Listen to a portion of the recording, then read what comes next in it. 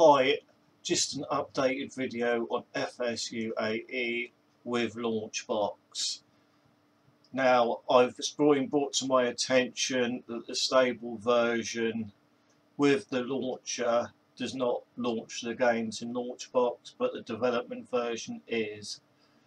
There is ways around it on the stable version, but you don't really want to do that. You want to use the latest development version, which at the moment is 2.71, and everything will be fine.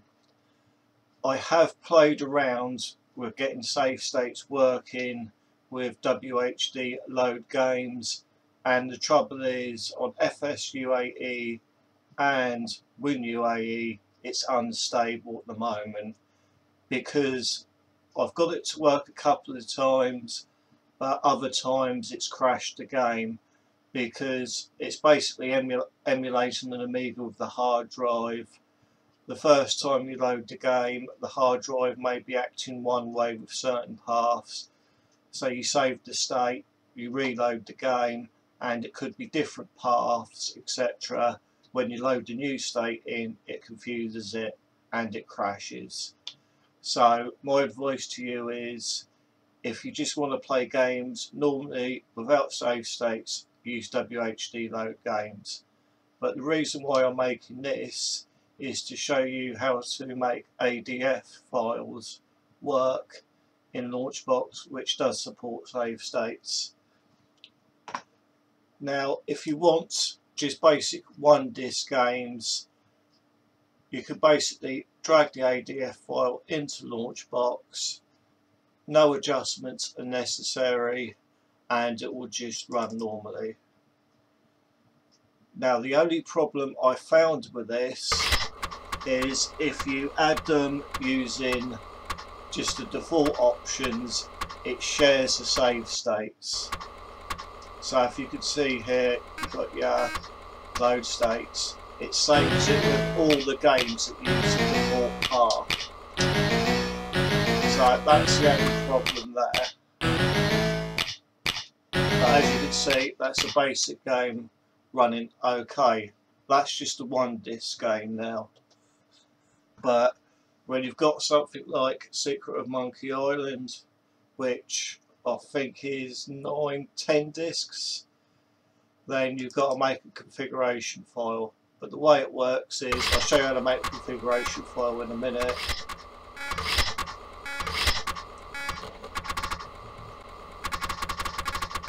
As you can see, it's running.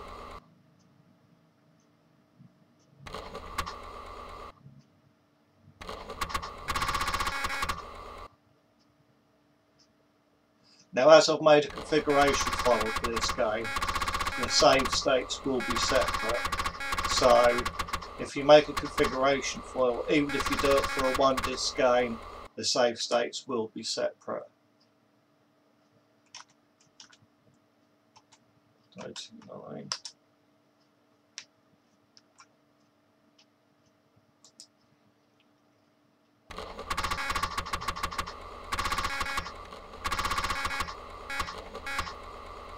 So now it's asking me for disk 10.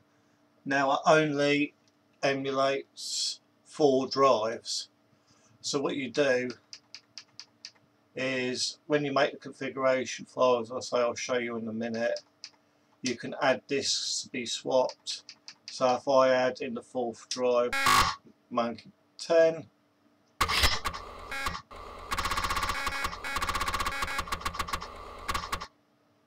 it will find that. Now, just to show you,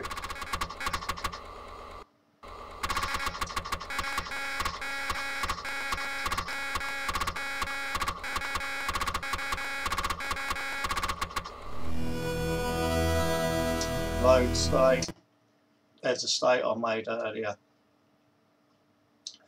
The only time I've had a crash with this is where I saved a state and then I reloaded the state with different discs in the drive. It couldn't find the disc it thought it had in the drive.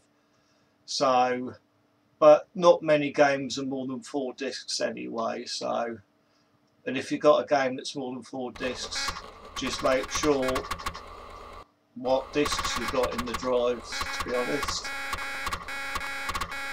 So I'll exit that now. Now it's very simple to do actually. All you've got to do, go into my launch box. This is just a little test one I've done just for this. You run the launcher. Okay, now this is my configuration file there for the game. So if I just select that and select configs, it's got the configuration files that I've done. So for Secret of Monkey Island, I've selected the Amiga model A1200. Most of it's already set up, the joysticks are already set up, but because I know it works on the Amiga 1200, that's why I selected it. Your best bet for most games, unless they're AGA games, and for compatibility wise, is to select 500. It's like Megalomania there. If you select anything other than an A500, it won't work. There's a lot of Amiga games are finicky about that.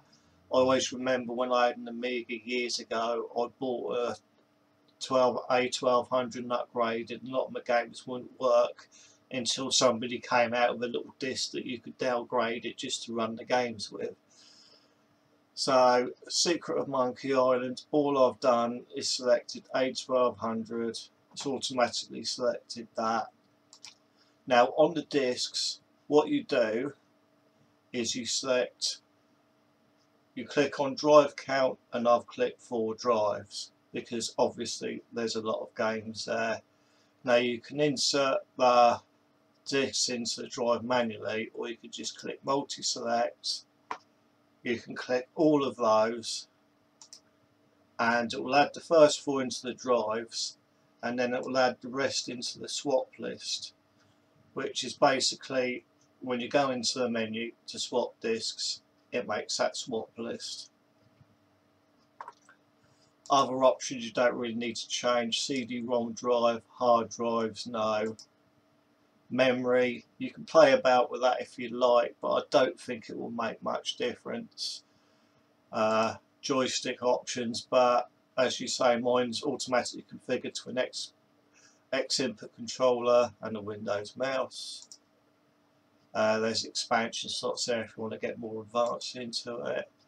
And additional things, the only thing I've changed which is really good, because the games take so long to load, you can increase the floppy drive speed to up to 800.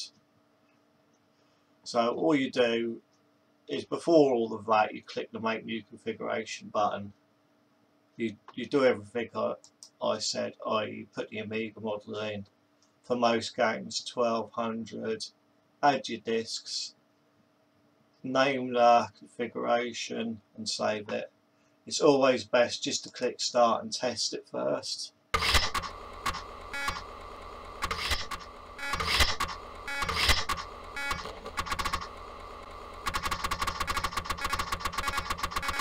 As you can see, that works, and I can load the state in to get to where I was on the game.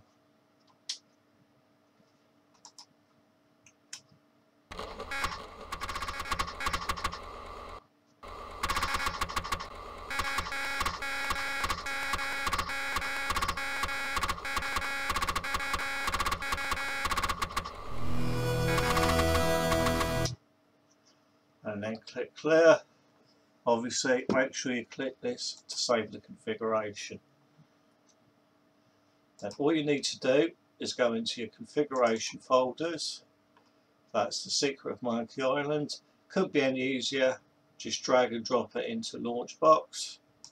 That's all you need to do, and when you double click it, it will load that configuration with the drives set, etc. So basically that's it. That's how easy it is for ADF games.